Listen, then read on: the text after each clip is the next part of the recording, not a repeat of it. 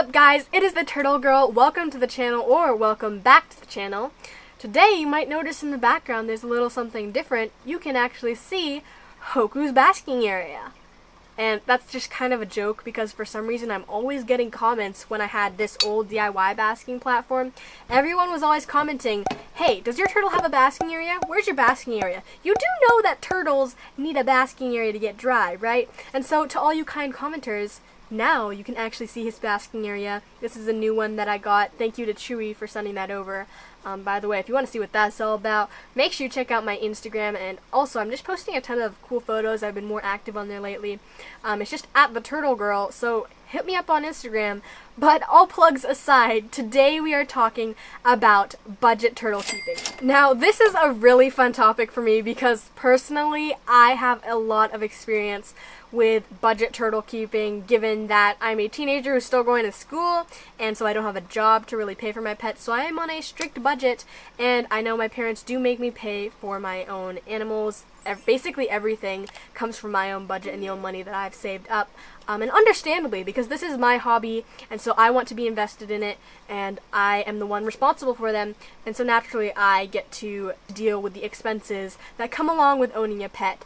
And so, before we get into this, I just want to let you guys know, in case you didn't, newsflash, owning pets is not cheap. You will incur expenses, and so there are little ways you can save money here and there, but in the end, it's always better to invest in things for the long term and know that you're investing in your turtle or pet's welfare. I'll talk about this a little bit later in the video as well, so let's just get on with it. The first tip I will give you is be aware of the differences between buying online and in store, and also just in general, be comparing prices from different stores, be they online or in store, and just try to find the best deal. So first of all, with online and in-store, there can be differences between buying from those two places. For instance, this Aquaclear 70 that I bought here, this was, I think it was like $50 on Amazon, but I believe at PetSmart and Petco in-store,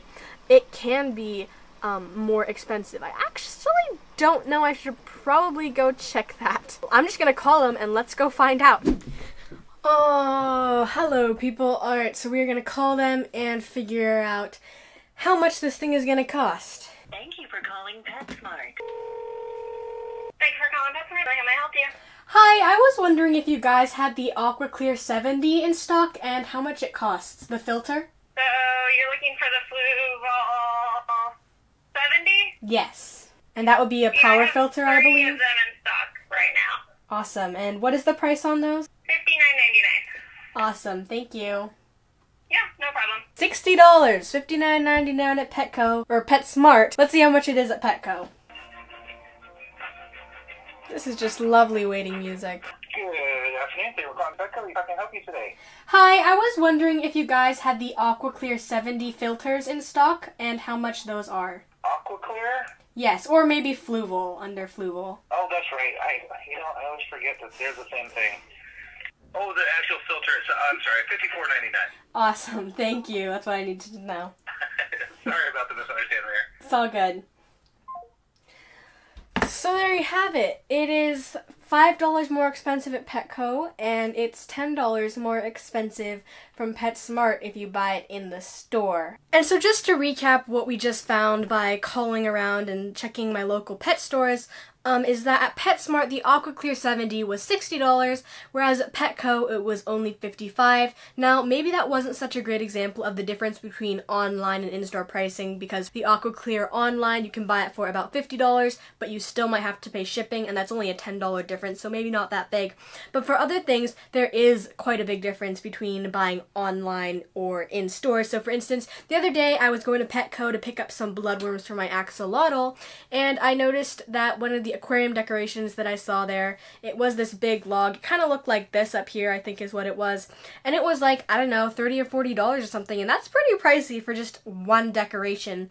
And so I found something similar online that kind of looks like this, and it was less expensive, and it's almost like the same thing. And also, especially for things like decorations, just go out into nature, take a hike, and get some wood from a stream or get some rocks from a stream, and make sure, of course, that it's an okay thing to do that, because some places you're not supposed to take stuff from the wild, but as long as you're sanitizing that and that it's okay to do that, those are free to use and they look more natural anyways.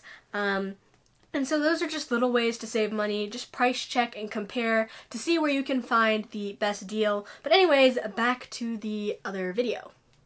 So as you saw there is actually a difference between online and in-store prices. Maybe it might not be that big of a deal to you, but if you are looking to save a little bit of money, that is something to keep in mind. Now, another thing you can do is use the classifieds and Craigslist to your advantage. There is a lot of things that you can find on there. Now, as always, you need to practice internet safety and just common sense when buying things off of Craigslist. So for instance, used tanks. Make sure that they're obviously not cracked. Check the seams of the tank and check that there's no cracks in the silicone and that the tank doesn't leak. If possible, maybe see it full of water before you actually buy it. And the same thing goes for equipment. Make sure that you can see it either running, and if it doesn't work when you get home, well, that's your own fault for not checking it. And just use common sense. But again, something I want to add is that you do have to prioritize where you want to spend your money. So for things especially like equipment such as filters, heaters, and lighting, those are areas where you kind of just want to make an investment in that area, because if you buy a filter and it breaks a week later and maybe you spend 20 bucks on it on Craigslist, well, you're just going to have to buy another one. And so is it really worth it to save that little bit of extra to continually have to purchase more filters? No, it doesn't really make sense. So just buy the brand new one in the beginning and know that you're just making this investment and you want your piece of equipment to last long. Now, you can find new in-box type of things over on Craigslist as well, but you just have to be careful and evaluate where it is good to spend your money and where it's okay to kind of cheap out a little bit and maybe not spend as much, but just use your common sense. And if you don't feel good about buying something on Craigslist, it's okay to walk away and just say, hey, you know what, I don't think this is exactly what I was looking for. The next thing I want to talk about as far as budget turtle keeping is do it yourself. Now, do it yourself is not actually always the best way to save money, because in the end, if you end up buying all the different parts and components to do your do-it-yourself, plus the time you spend, it might not be worth it. So you have to evaluate yourself and say, hey, do I have the skill set to do this? Do I have the free time to do this? And do I really want to attempt this, and will it work if I do it myself? So for instance, something like a basking area. Basking areas can be pretty expensive, whether online or in store. Like, usually you can't find them for under $20, whereas this DIY basking area was maybe $5 for me to make, because it's literally just a plastic bin, some zip ties, and then like wire coat hanger things.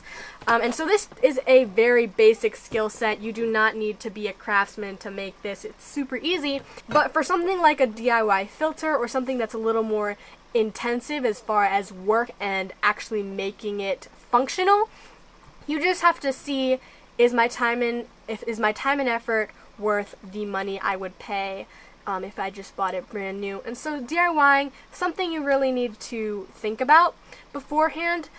Personally for me, I know that if it's not simple like this, then I could probably mess it up. So I just stick to buying most of my things. But if you're that type of person who's handy with tools, then go for it, but just make sure what you're doing is safe and that'll actually work. So those are my thoughts on DIYing. My final budget keeping tip for you all is look for alternatives for things you are using and that you would usually buy at a pet store. And so the biggest example I have for this is substrates. So for instance, you can buy sand at PetSmart. That's 25 pounds of sand for $20, or you could go to your hardware store like Lowe's or Home Depot and get a 50-pound bag of play sand for, it's like $5 to $8, somewhere in that range. Or even the black diamond blasting sand, that's black sand that I have from Tractor Supply, that was $8 for a 50-pound bag, and it actually looks really great. And so look for alternatives, like my tile in my axolotl tank. That was, maybe I spent $4 for those 2 pieces of tile, and that's substrate for my entire tank, and I don't have to spend a lot of money. And so just look for alternatives that you can use and just be resourceful. So those are my tips for budget turtle keeping. I know that I tend to be kind of frugal just because I have to be, and it's not a bad thing, but just make sure that you are spending your money in the right places and knowing that you're making investments in your turtles' welfare. So that is what I have to say on that topic.